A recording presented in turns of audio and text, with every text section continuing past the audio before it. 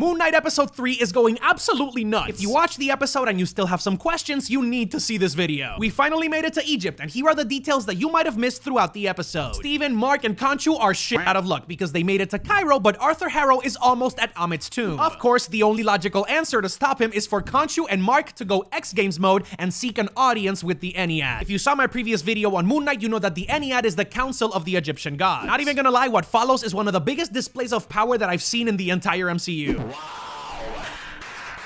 At least from one of the supernatural deities that we know so far. Khonshu decides to go against his better judgment and creates a lunar eclipse in the middle of the day. Keep in mind, earlier in the episode, he was crystal clear. Using your power to signal for an audience with the gods is to risk their wrath. And if you anger them enough, they will imprison you in stone. If the Ennead collectively decides to go against one of the gods, they can do a special ceremony and imprison them in Anushapti, which you already know from my previous videos. These are the stone figurines that are used in funerary practice. Is this the reason that Anubis is not judging the souls by himself? We shall wait and see. As soon as the eclipse settles, however, we get another crucial piece of information. Whenever the gods decide to gather, a portal to the meeting will open up anywhere. So far, we haven't even seen that with the Norse deities. But apparently, the Egyptian ones can make that happen, and just like that, boom, we are in the middle of the pyramids of Giza. There is a secret ceremonial temple right in the middle of the pyramid. Listen, familia, you know by now that I am a freak. You're a freak. For mythology, and this scene literally gave me goosebumps. Because in this reunion, almost every member of the Ennead is there through their avatars.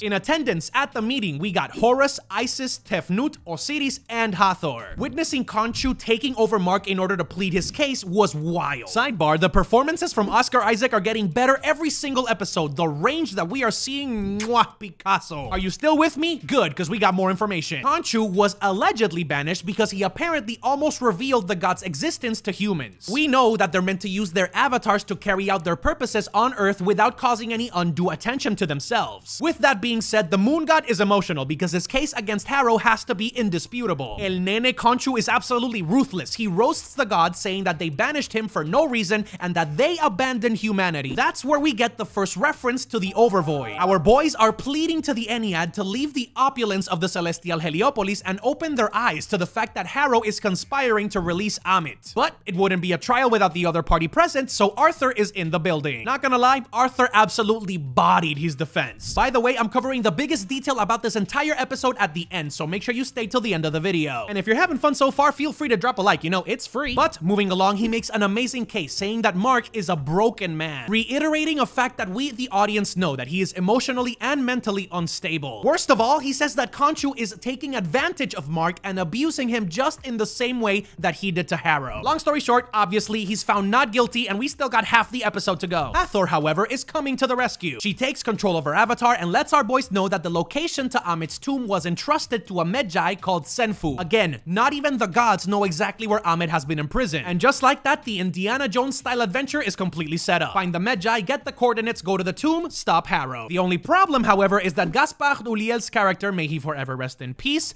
he bought the tomb on action in the black market. Arthur ain't about that life, and he intercepts the squad as they're going to get the tomb in order to destroy it. Remember, he doesn't need the tomb, he has the scarab. It's time for a beatdown, and I am not kidding you, the action set piece that follows is absolutely sensational. Mark and Steven are absolutely on the struggle bus because they have different approaches to fighting, and having that duality of Mark and Steven fighting for the body to try to save each other is a really interesting detail. They need to work together and trust each other if they want to defeat these grunts and stop Harrow. We already got a nice tease from the Jackal chase scene, but now the full capabilities in terms of combat from Moon Knight are in full display. Obviously, they win, and we get the most important part of the episode. Pay attention. In order to find this tomb, they have to make a sacrifice. Senfu etched the coordinates into parchment, which uses the constellations to mark the spot. Remember, ancient Egyptians invented the modern use of using celestial bodies for triangulation and navigation, so that's a nice fun fact for you. Khonshu knows exactly what he has to do. Since the stars' alignments from 3,000 years ago are way different to now, they could be searching for miles in different directions if there's just a slight bit of misalignment. Thankfully, being the moon god has its perks because he remembers every single night in human existence, dating all the way back to the beginning of time. So through one beautiful and grand cinematic event, we realize that Khonshu is willing to sacrifice himself in order to give Mark and Steven the advantage. They changed the alignment of the stars to mirror the ones that they had 3,000 years ago in order to find and triangulate the location to Amit's tomb. This scene shows us how powerful the gods truly are. Even though Khonshu is not really the most powerful god in the Ennead or in the Egyptian pantheon itself, he has the ability to use his powers on a planetary level. Never mind the fact that Moon Knight can also stop Mjolnir mid-flight. That's how badass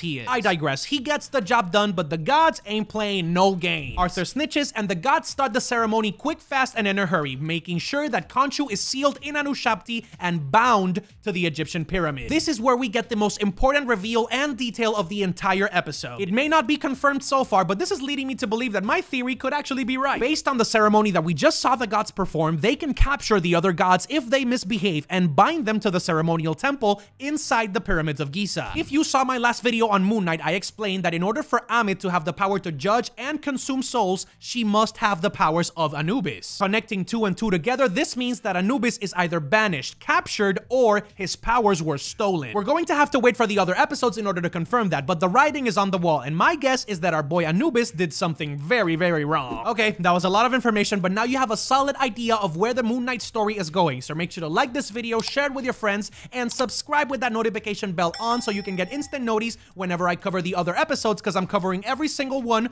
right here on this channel. Make sure to crack a smile, just ride the wave, and as always, I'll see you on the next one. Blah!